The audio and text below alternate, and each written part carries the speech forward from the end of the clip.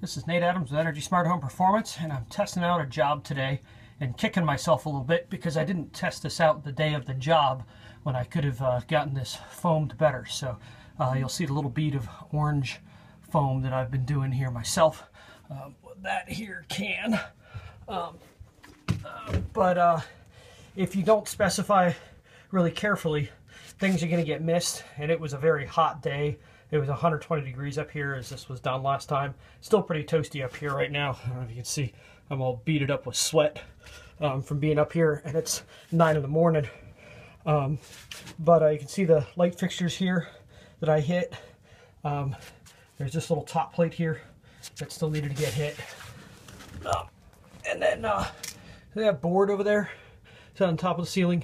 Those things always leak. Yep, and I'm seeing a little spot I got to come back and hit right there.